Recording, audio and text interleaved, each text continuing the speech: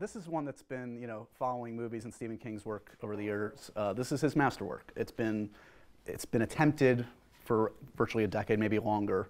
Why do you think it's taken so long to get to the big screen? I mean, it's an epic piece of work. That probably is part of it, but give me a sense. Why do you think it's taken this long? Wow, I don't know, where do you begin? I mean, you know, you've got 8 books to try and, you know, distill down into a film.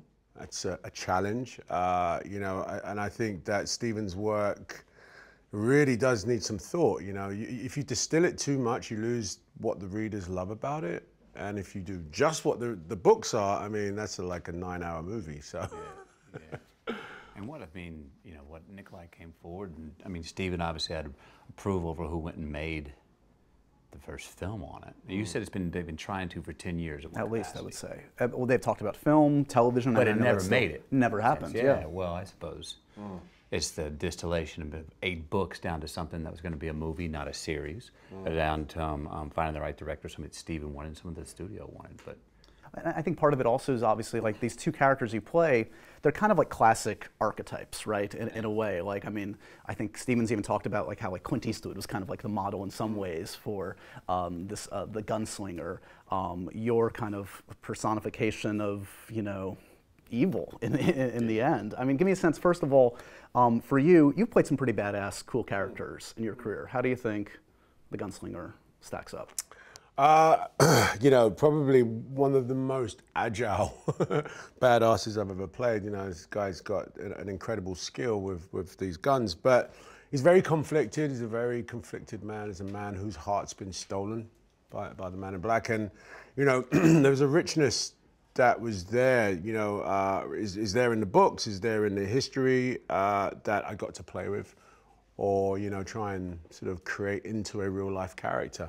Of course, I was, you know, I'm not Clint Eastwood, so obviously staying away from that was important, but at the same time, you know, trying to hold on to what the fans love about Roland was really, really at the tip of, you know, all of our consciousness. You know, we really wanted to make sure that the fans got a sense of who that person is, especially what they, you know, have read in a book, you know. Does carrying yourself without making you too self-conscious, you're a pretty cool guy. The way you, both of you, frankly, and the way you carry yourself, there's just like a natural ease and confidence.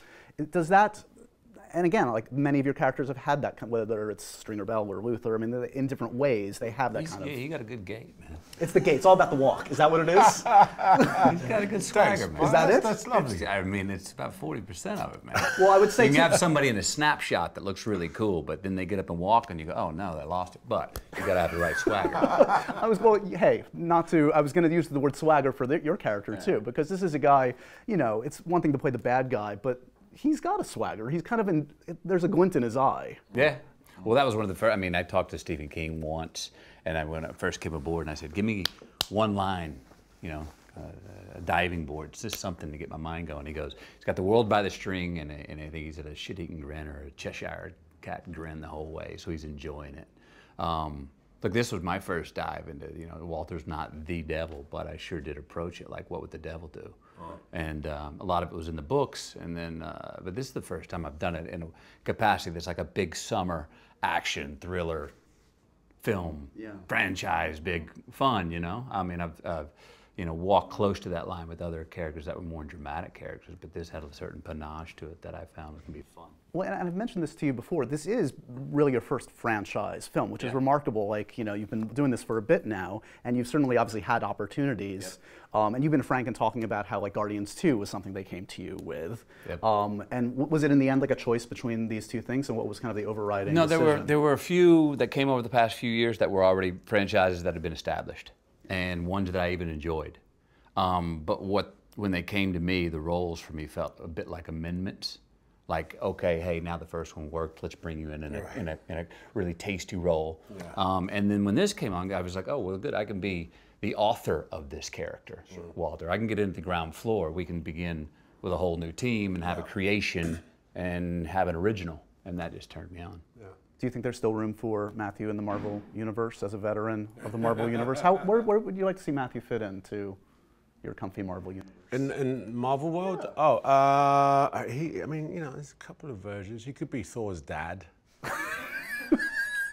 Matthew? I don't know Thor's dad. Tell me about it. Wait, isn't that Mr. Tony Hopkins? Exactly. play a young version of him. Oh, I see. Smash it. You know what I'm saying? Boom. Sorted. Hopkins, you're on notice. You're out of a job. McConaughey is in. Speaking of which, I got a chance to see all your buddies recently at Comic-Con for Ragnarok, which... Have you seen that? I've seen some footage, which looks amazing. Taika Waititi told me that about 80% of the film was improvised. So, pretty much. So, yeah. Apart from the CG, of course. That's going to be insane. Did it feel like... are you satisfied with what your character got to do this third go-around? Because, you know, it's been tough to fit a lot of characters to serve in those stories. Yeah, look, Heimdall, you know, it's the horns and the sword. We got rid of the horns, you know what I'm saying? Is that your stipulation? You're like, we're good with the horns by now. No more horns, bro. But no, Taika just approached Thor with a completely, you know, different lens. Gave us a little bit of liberty to play with the characters and take Asgard out of Asgard. So it's great. You know, I had a great good time doing that film. How often on set, and I know you don't share a ton of scenes together, but there's some key ones, how often do you actually hear Matthew say, all right, all right, all right? Is that a daily occurrence? Do you feel like you have to kind of like keep it limited to maintain its power? I don't believe Walter ever. I don't think he said that. No, it never came out of Walter's vernacular. He may be saving it. But even just walking around, do you find that like, as Matthew, that comes up on a daily basis? You do. I want to believe that it comes out every hour. No, it doesn't come out every hour. But it is my favorite Kickstarter. You know, I don't know if you know this story, but that's the first 3 words I ever said on screen. Really? Dazed and Confused. First 3 words I ever said on screen. And so it's a bit of a callback to that day, August the 12th of 1992, with Linklater on set. What were the first words you ever said on screen? The first one was, my bike! I played it was a guy who, it was some weird infomercial about locking up your bike because there were thieves about. Right. And I played the guy that ran up the hill to only find my bike's gone. And I go, my bike. It might not be as good a catchphrase as all right. It's not. But we may hear that line come back later on today, and we got about 5 more hours. I may say it. You're going to find a clip now. You're going to be like, hold up. Come on. It clearly applies to anything. You can use that in any situation. Very true. My bike. My bike. Doesn't really mean anything, but when I was doing research for today, I noticed that our mutual friend Tom Hiddleston, did you know Tom does an impression of you? Have you ever seen Tom's impression of? I have seen that, yeah. It's a complete crap. You know what, Tom, knock it off. It's terrible. Do you do impressions of your co-stars? Can you do a Tom Hiddleston? Tom Hiddleston's a bit like, well, yes, of course, you know. And, you know, when I was on the set, you see, it was amazing, you know. That's a bit like that. I was shit too, Tom, so. Right back at him. Now you're even. Matthew, you're a former and always Sexiest Man Alive, according to People magazine. This guy's always on these lists. How can he turn the corner? How can he get to the top finally? Thanks. What can take him Josh. to the top? Because it's inevitable. What does he need to do? You may not know this. Watch, it's going to happen real soon now. This is part of the campaign right here. I'm starting it, and all credit to me. Oh, you're doing it? Welcome. Oh, okay. You track it back to this source's watch. You're right. Okay. It's about to happen. And the great thing about it is, remember the title, Sexiest Man Alive. Not of the year, but alive. Alive, So once you get it, you're like, you got it. Yeah. Forever, yeah, no. Yeah. As long as you maintain the gate. I've come like 3rd or 4th, maybe once or twice, yeah. Does it really stick in your Let's craw? call it right now. What do you think? When's it come out this year? I don't know. Okay, the next one. Okay. Let's just call it. There'd be good odds on that, you would be the next one. I think Josh should get it. Okay, calm down. Now you're just being mean. What? You're pretty sexy. You're funny, you're sexy, you're smart, you're on TV. What the? I feel like Gollum sitting next to the two of you. I feel like a small, like misshapen mass of flesh. It's very upsetting, to be honest. Better HBO dramatic series, True Detective or The Wire? I mean, I'm just gonna say, you know, The Wire shape-shifted drama. You know, yeah, I think writers and directors and TV producers thought, wow, if you can make 5 seasons of something that has a real current of reality to it, and it become dramatically appealing to a mass audience in a way that is difficult to watch, let's do it. True Detective is an incredible piece of art, but followed suit. I'm just joking. I'm just joking. I'm just joking, buddy. Now I'll talk. Your turn. Wait, how'd you start that off? The defense I rest. just see that The Wire was a, yeah. If we're going to talk Emmy Awards and I nominations. tell you what. I don't watch that much TV. I don't even watch that many films either, but True Detective, you know, yeah, I was in it and got to make it, but I watched it every Sunday night religiously. It was the one thing that got me to go, I'm going to, Sunday night, put the kids to bed. Sweetie, let's get in bed and watch this thing. And I miss it. I actually miss it. I miss that Sunday night ritual of that film. And I got to work with my buddy Woody, and Nick created such a words. You know, it was one of those things you talk about when you get good words. Yeah. Holy, it does so. It does the work for us. Yeah. You know what I mean? And Anyway, Carrie, I who love we it. both love. That's right. Yeah, Fukunaga directs it. Yeah, it was. Yeah, we both worked with. It was just it worked. Have you heard that Mahershala Ali is going to be starring in season 3? He is. Is he? Perfect. Boom. There we go. Well deserved. That's going to be. He's a great actor. That's going to be good. It's going to be really good. Is there anyone you would like to see like play around with Nick's words in that kind of universe? They're obviously not related, but Nick's mind is so fertile. Any actor that you think would be cool in True Detective? You know, there's someone whose name's come up twice here, Anthony Hopkins.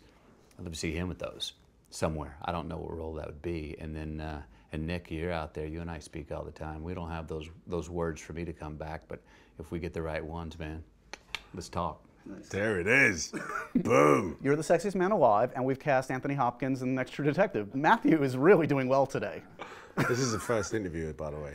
Is that right? See what Just getting happens. warmed up. Kicking it off, man. Talk to me a little bit about, obviously, the hope with something like this, because there's so much source material. There's been talk for years about also a TV series. Is there active discussion in terms of, like, you'd be involved, it sounds like, if this goes forward in some capacity with a TV series? Yeah, in Is that some true? capacity for sure. You know, I think that was part of the appeal of the job, is that it sort of crosses into formats a little bit, and we get to, as he said, you know, author be you know, part of the DNA from the jump. So that's pretty exciting. Television's in such an incredible place at the minute, so it's a good thing, I think. Does it also just check something off the list to, like, you know, you've been in every kind of manner, size of film, but to be the guy, to be the hero, to be an iconic hero like this and something like that, it's a long time coming, and I'm excited for you in this, and like I mean, you kill it. It's amazing, and to see you like in some of the action sequences in particular, it's few can hold the screen like you, sir. Thank you, man. Does it feel like you're checking one off the list? You're like, yeah, this was a cool opportunity. I'm glad I made the most of it. Yeah, I mean, you know, like I don't know about you, Matt, but you know, when you first start as an actor, you know, the pinnacle is to be like, you know, opening a movie like this and being able to be that guy, and it definitely feels like a landmark for me in my career. You know, I've done some incredible roles and smaller, as you say, but this is exactly what it is. It's a big summer blockbuster, you know what I mean, with us at the helm, and it's incredible. I was really, actually, I'm just going to pay you a compliment right now, but working with Matthew was a real privilege. But, you know, this is a man that, you know, holds the screen really well. Yeah. And so the two of us, you know, getting to play like that was, you know, a privilege, just like really good. Yeah, Stephen King, if the source material isn't enough for you when you hear this combo, it's like, okay, I'm in.